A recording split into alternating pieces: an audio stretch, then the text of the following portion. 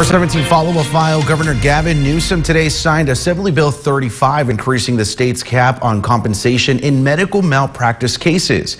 Xavier De Leon, who advocates say played a key role in the passage of the bill, lost his fiancée Demi and premature son Malachi in 2019. Due to Demi's undiagnosed preeclampsia, De Leon and other family members filed a wrongful death lawsuit claiming her doctors were responsible for their deaths. Since then, the family has been fighting for AB 35, which not only increases the $250,000 cap on malpractice cases, but allows survivors to sue both healthcare providers and institutions for up to 3 separate caps. The bill's passage marks the first update to California's cap on compensation in malpractice cases in nearly 50 years.